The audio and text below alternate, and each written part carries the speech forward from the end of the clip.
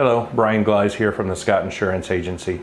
One of the types of insurance that we offer is called condo insurance.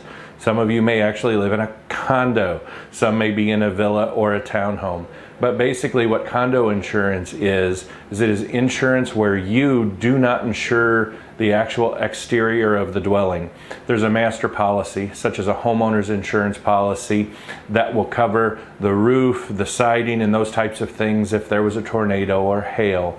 But we have to be particular whenever we write a condo policy, because the way that master policy is written is very important.